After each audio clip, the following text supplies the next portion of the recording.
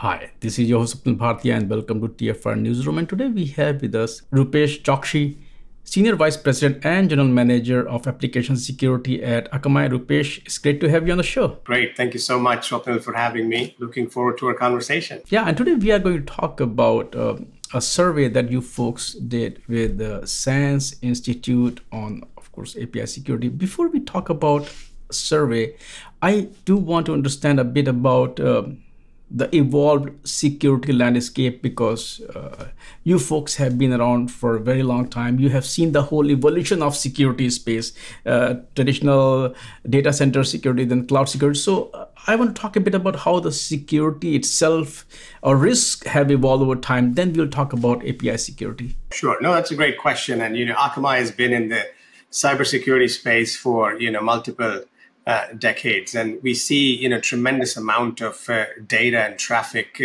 on the internet, based upon the edge platform that we have. So if I think about security and the landscape, it's become a boardroom conversation based upon what we have seen occurring with big companies, small companies, government agencies.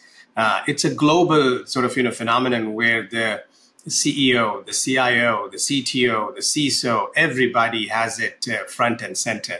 I think the landscape and the threat vectors are continuously evolving. So it becomes it's not a one and done. It's not a project, right? These are investments that you need to make to continue to be in that sort of, right kind of security posture, whether it is dealing with applications, whether it's dealing with data, whether it's dealing with cloud, whether it's dealing with endpoints, whether it's dealing with the networks.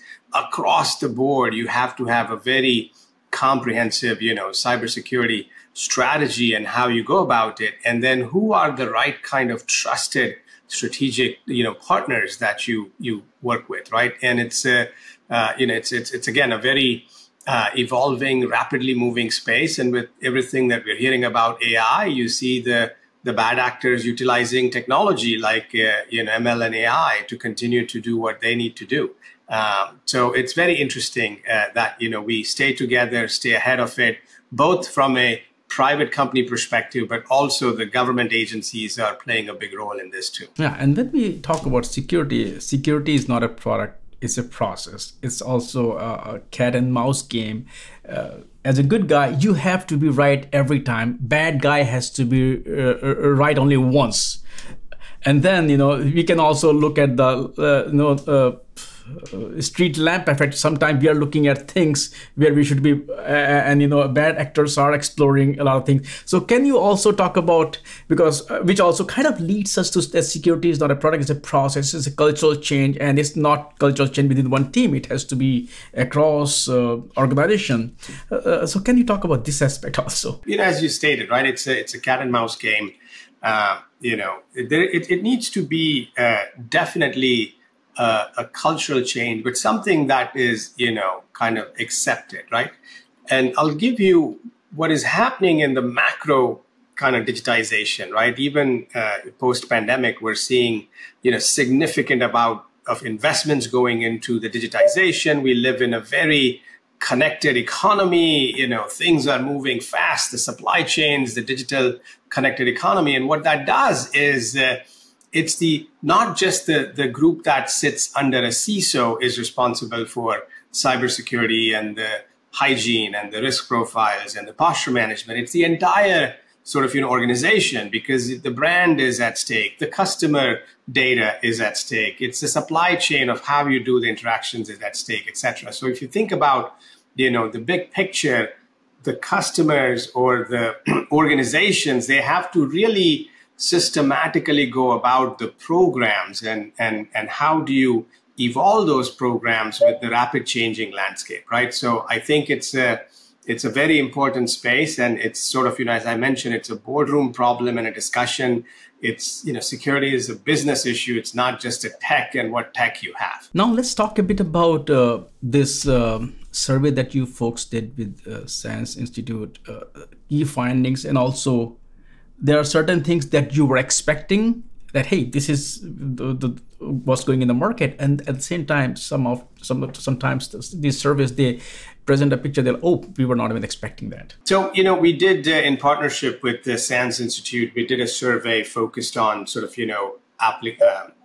API security, right? So this is what is happening in the world of application security, and the API security market is, kind of broad, the landscape is broad, etc. So we started to think about, okay, how much do the customers and the enterprises already know and are aware of, right? What is their current sort of, thought process? How are they going about all of these things, right? So if you start to unpack that, right, we've come to the realization that, preventing, API based attacks is not just guarding the endpoints or checking the credentials. It's a lot more sophisticated than that, right? So Forrester and other analysts have published reports out there, and they talk about that it is such a hot topic right now because we've seen, many customers have had breaches because of an API vulnerability or an API abuse problem, and a lot of the customer data was stolen, or some kind of a data breach occurred, or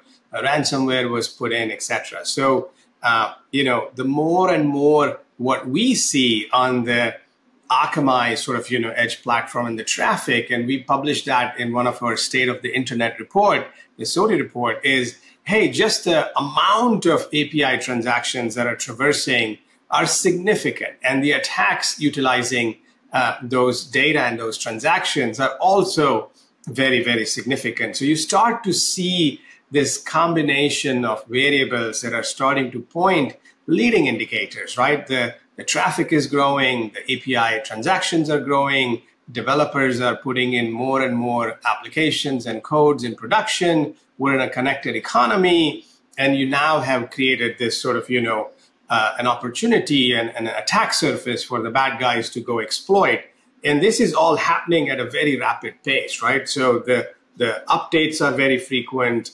And one of the customers said it really right, that hey, look, for us it was just to even understand the discovery, the visibility of how many APIs I have and what's happening, and give me even the viewpoint of what is traversing for me in my sort of environment, right? And that is valuable. And then from there we go into detection and remediation and better practices and deeper API testing. So we covered a lot through this survey in terms of the different areas. When we look at API security, what were the top 8 API security concerns for for the folks that you service? We talk about things like zombie APIs and a lot of other things. So talk about that. So I think that the survey articulated that there were a couple of things, right, that kind of was rising up to the top. So one was hey, phishing was a big concern, and 38% of the respondents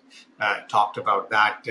Missing patches was another big thing that kind of rose at 24%. So if you start to think about these vulnerabilities, can serve as sort of open doors for malicious actors to exploit, posing significant risks to the business and their customers. And I feel like when you step back and look at it, right, going back to, are there, API testing tools deployed, right? So the survey found that, only 49% of the customers had thought of that or are doing that, and the others are not. So just the landscape is very broad.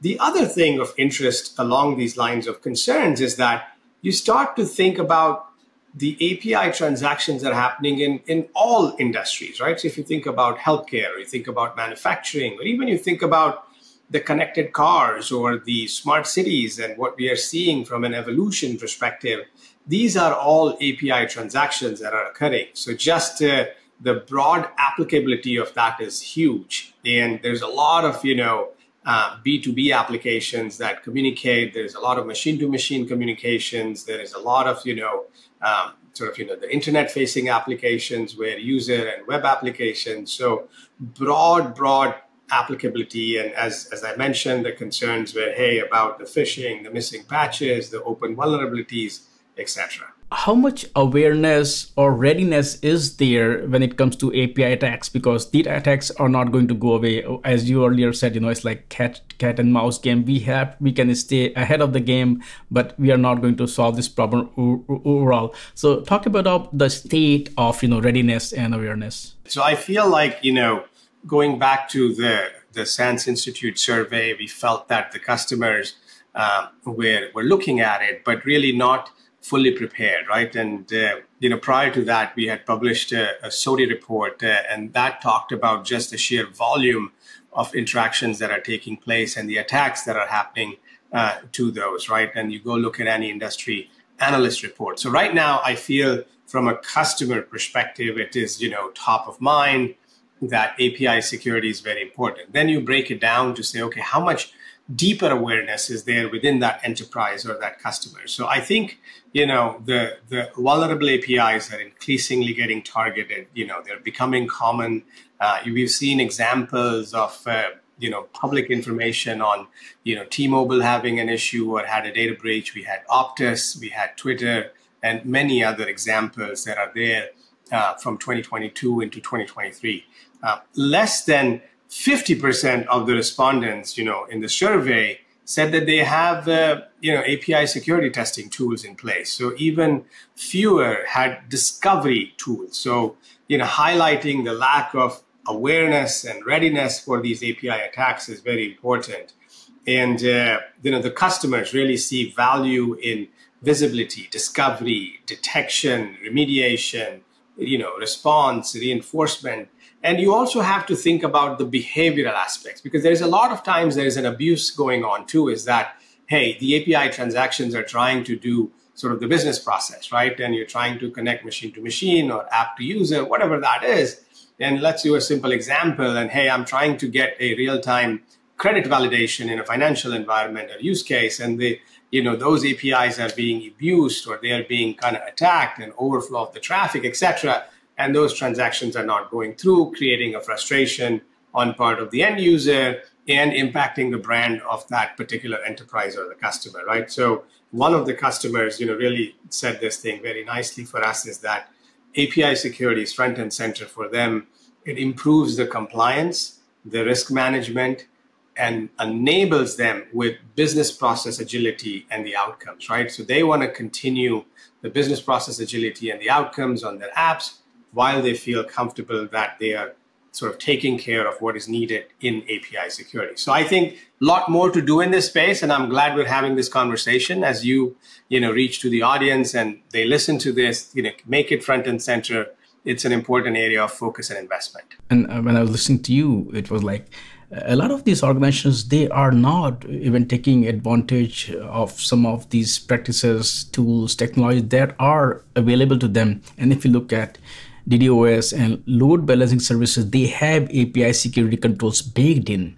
But it was found that this is one of the most underutilized areas in API security tools. Why do you think that is the case? Why organizations are not taking advantage of all these tools, all these practices that are available to them? Again, we'll start at a macro viewpoint. So I think from if I'm a C-suite in an enterprise, whether it's a CISO, CTO, CIO, CEO, it's a lot coming at me, right? And it's a lot of, security point solutions. There's a lot of like, hey, there's the next thing happening, etc.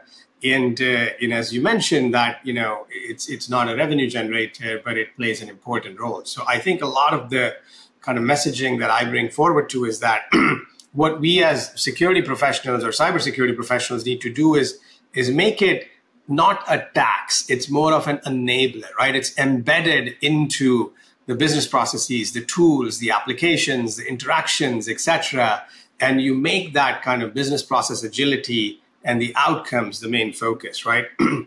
And if I go a level down and say, okay, within the Akamai portfolio, whether we have the app and application sort of API security protection, the web application firewall products, the DDoS products, the load balancers, the many other things that we provide, we do have some level of protection in that, right? But more of that web application protection or the web application firewall is think of it more as a gatekeeper function, right? So, hey, this is the traffic that is kind of moving through. And if we have visibility of any kind of malicious, we block it.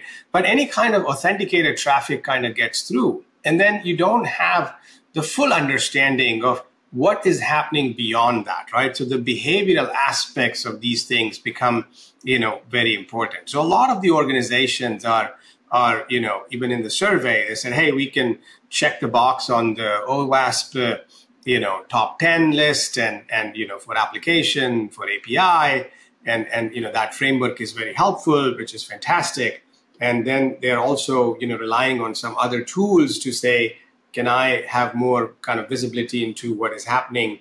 And it was interesting because in the survey, the organization said that they're relying on other tools and not fully addressing the API security level risk and the underutilization of these features, with only 29% respondents using them, is again like it's an alarm bell, right? It's a fire alarm, right? That says, more and more needs to be. And I think to your point, right? I think it's awareness. I think it is focus. I think it's the budgets and the investments that are needed. And I also think, a lot of these things can be handled where you don't have to go to, hundreds of, vendors and point solutions, right? At least what Akamai is doing is that we're bringing a much more sort of, cohesive value proposition in application security and API security. So that should make it easy for the customer. What advice do you have to, of course, CISOs, CTOs, developers, DevOps teams, DevSecOps teams, SRE teams,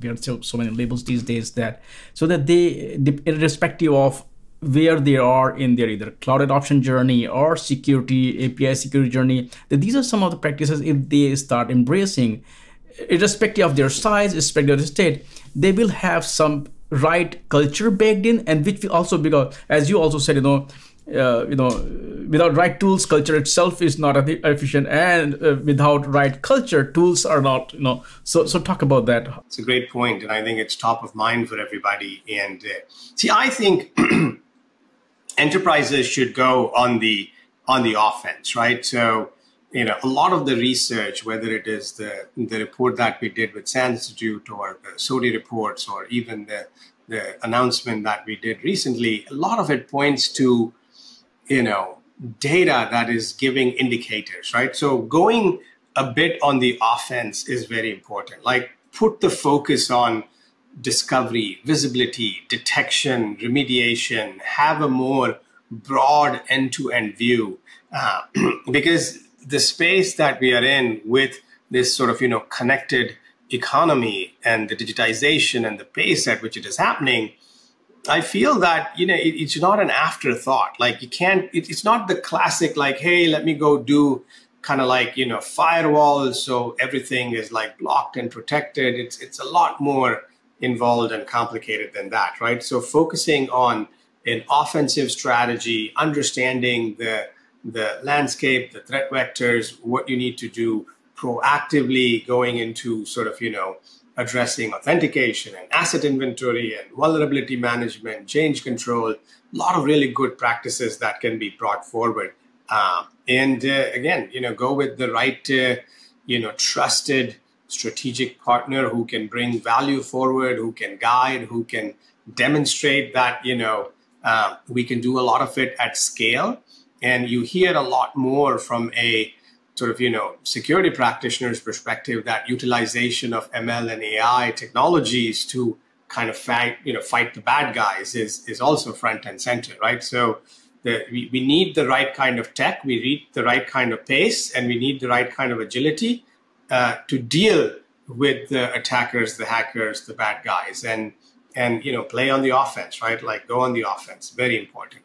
Rupesh, thank you so much for taking time out today, and of course, talk about this survey that you folks did with the SANS Institute, and also share the insights and advice how folks can actually improve their API security, and also share the, as you said, macro and macro level discussion on security. Security is really important. We should embrace these practices and cultures. So thanks for all those insights, and I would love to chat with you again. Thank you. Great. Thank you so much for having me. Appreciate it. Take care.